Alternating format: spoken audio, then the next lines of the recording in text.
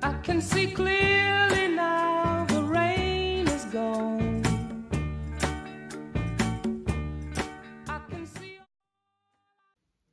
After this, the Lord appointed 72 others and sent them 2 by 2 ahead of him to every town and place where he was about to go. He told them, "The harvest is plentiful, but the workers are few. Ask the Lord of the harvest, therefore, to send out workers into his harvest field. Go, I am sending you out like lambs among wolves. Do not take a purse or bag or sandals, and do not greet anyone on the road. When you enter a house, first say, 'Peace to this house.'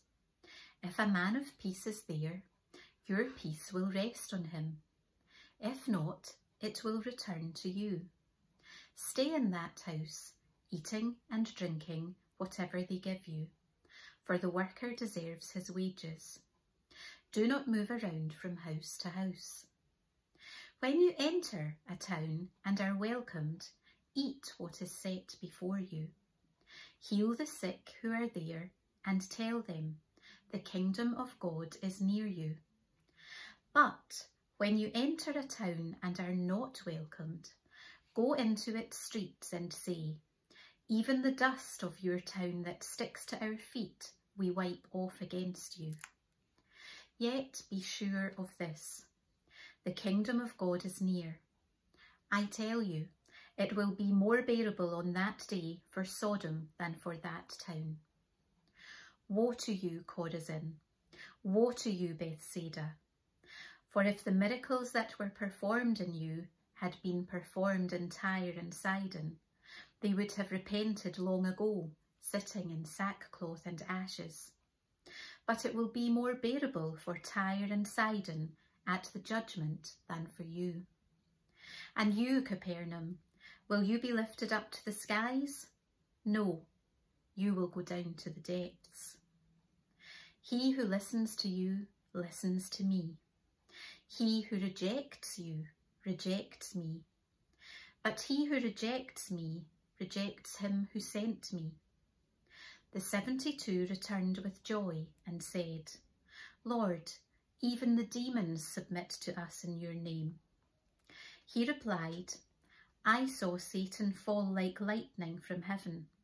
I have given you authority to trample on snakes and scorpions and to overcome all the power of the enemy. Nothing will harm you. However, do not rejoice that the spirits submit to you, but rejoice that your names are written in heaven." At that time, Jesus, full of joy through the Holy Spirit, said, "I praise you, Father, Lord of heaven and earth, because you have hidden these things from the wise and learned and revealed them to little children. Yes, Father, for this was your good pleasure. All things have been committed to me by my Father. No one knows who the Son is except the Father, and no one knows who the Father is except the Son, and those to whom the Son chooses to reveal him." Then he turned to his disciples and said privately, "Blessed are the eyes that see what you see. For I tell you that many prophets and kings wanted to see what you see, but did not see it, and to hear what you hear, but did not hear it." On one occasion, an expert in the law stood up to test Jesus. "Teacher," he asked, "what must I do to inherit eternal life?"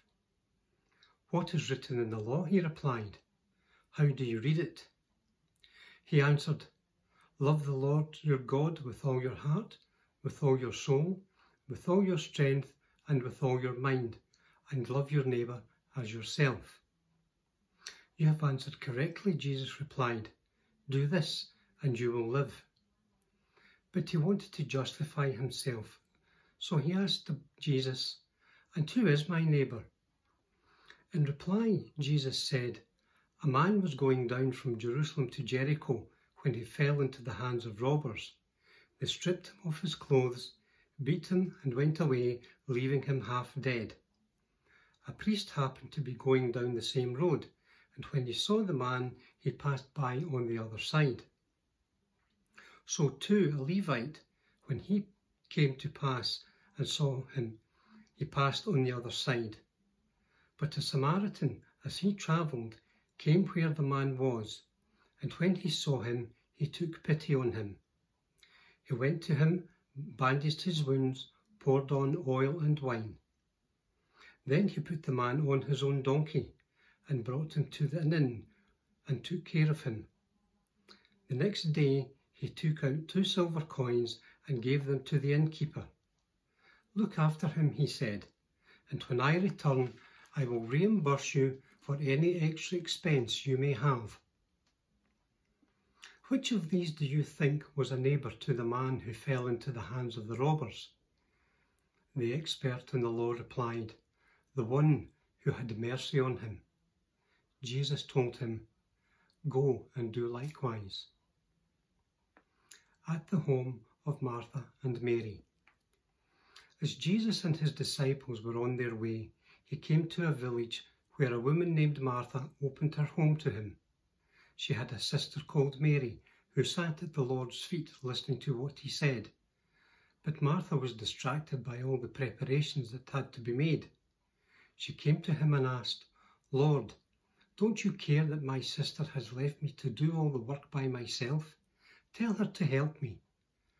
"Martha, Martha," the Lord answered, "you're worried and upset about many things, but only one thing is needed. Mary has chosen what is better, and it will not be taken away from her."